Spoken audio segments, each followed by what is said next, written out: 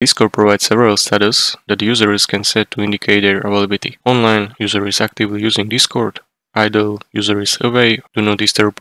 User is online but doesn't want to be disturbed with notifications. Invisible, user appear offline to others, but they can still use Discord. When it comes to determining whether someone is truly offline or simply invisible, Discord maintains user privacy, making it possible to differentiate between two. When user sets their status to invisible, they appear offline to everyone. They can still send messages, join voice channels, and interact with others without revealing their presence. If user logs out or close Discord completely, they will also appear offline.